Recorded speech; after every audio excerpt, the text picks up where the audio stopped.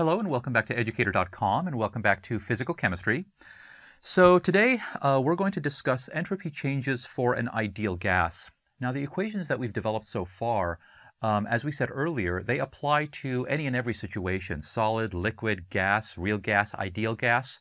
So for all practical purposes, we don't really need to take those equations and somehow fiddle around with them in order to apply them to the case of an ideal gas, because they apply as is.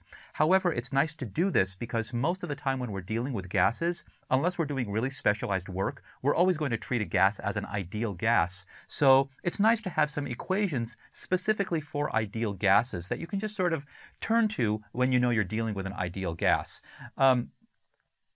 You don't have to if you don't want to. Again, all the other equations are absolutely valid, and if you want to do the derivations for yourself, it's always nice mathematically and personally. It gives you a nice sense of accomplishment. But I think it would be nice to go ahead and actually discuss it specifically for an ideal gas, because it does tend to be the system that we talk about the most. So let's jump right on in.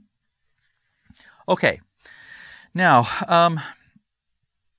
what's nice about the equations for an ideal gas is that they tend to be really, really simple. So let's go ahead and start off first of all. So we're going to do a little bit of a mathematical derivation, very, very quick one though. So in general, you remember that we had, for energy with respect to temperature and volume, the differential change in energy was equal to CV, equal to CV dt plus du dv under constant T dv. But because we're dealing with an ideal gas, what's nice about it, you also remember, hopefully, for an ideal gas, this term, the du dvt, it was equal to 0. That was Joule's law. So for an ideal gas, this change in energy with respect to a change in volume under constant temperature actually equals 0. This was Joule's law. So when you change the volume of an ideal gas, you don't change the energy of the system. That's what that says. So basically what you have, when this term goes to 0, what you're left with is just that. So we have du is equal to CV dt. So now we'll go ahead and put that aside for a second. Now let's deal with the fundamental theorem of thermodynamics. So the fundamental theorem,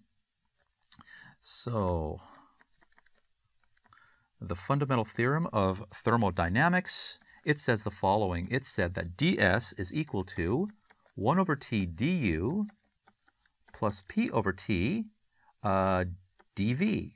Well, we have du under conditions of an ideal gas, so we'll just go ahead and put this into here.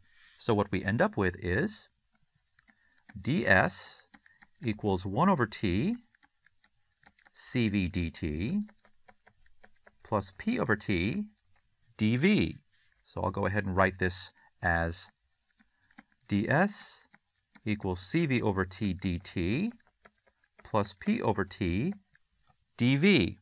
Now, this particular differential, it looks familiar. It doesn't really look altogether that different than what we just did with the other equations. It's the same equation. Notice this is a function of temperature and volume, but notice we have pressure here.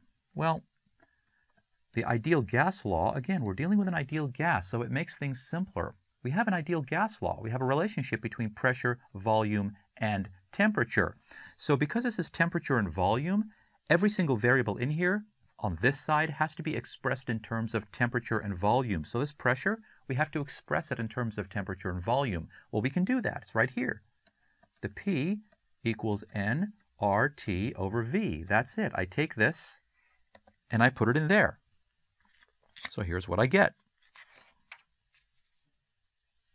So ds is equal to CV over T plus N RT over V over T dV.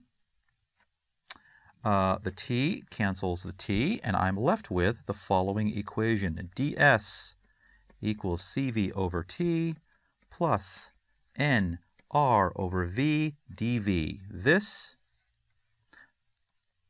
when we consider entropy as a function of, I forgot my differential here, dt. When we consider entropy as a function of temperature and volume for an ideal gas, this is what the general equation takes the form as. It's CV over T dt, that part is the same, plus nR over V dV. In other words, the number of moles times the gas constant divided by the volume of the system. This is the differential coefficient for the volume component of the entropy. That's it. That's it. Let's go ahead and call this equation 1. So for an ideal gas, this is the equation that you want to memorize if you want to.